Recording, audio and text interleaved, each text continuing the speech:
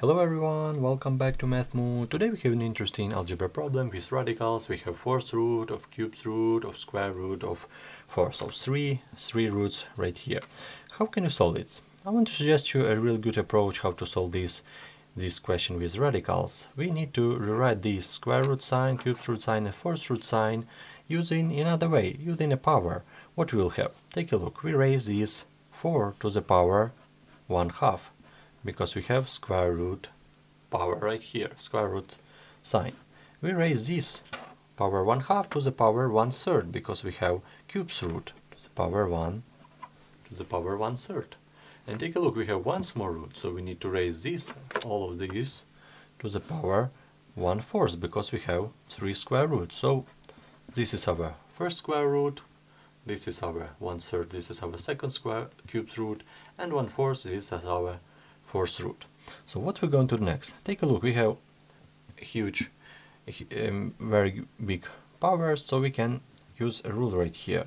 If we have a to the power x raised to the power y, we can write it as a to the power x times y. So we can just multiply our powers.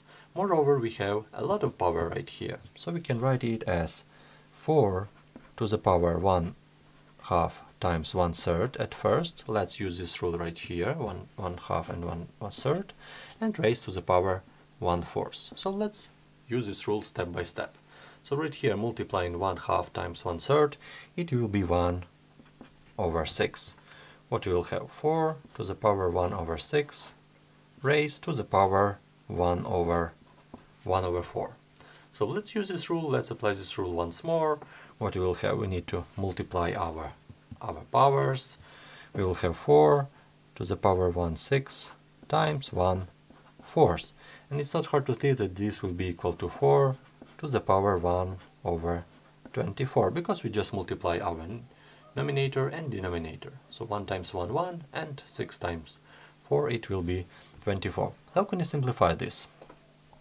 We can rewrite this 4 as 2 square, and if we rewrite it in that way, we can write it as raised to the power 1 times 1/24. And let's apply this rule once more. So as you can see, we just need to rewrite these signs, root signs, in the way of powers, and to apply this rule 3 times. First time right here, second time, and the third time, because in the third time we will have 2 to the power 2 times 1/24.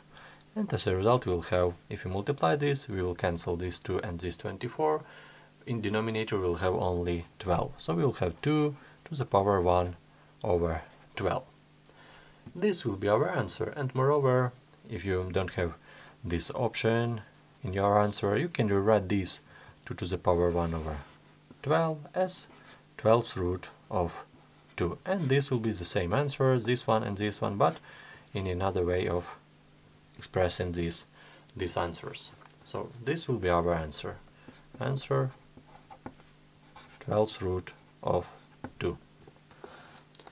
If you still have any question, write your question in the comment, write your suggestion in the comment. Thank you so much for watching, subscribing, and see you in the next videos.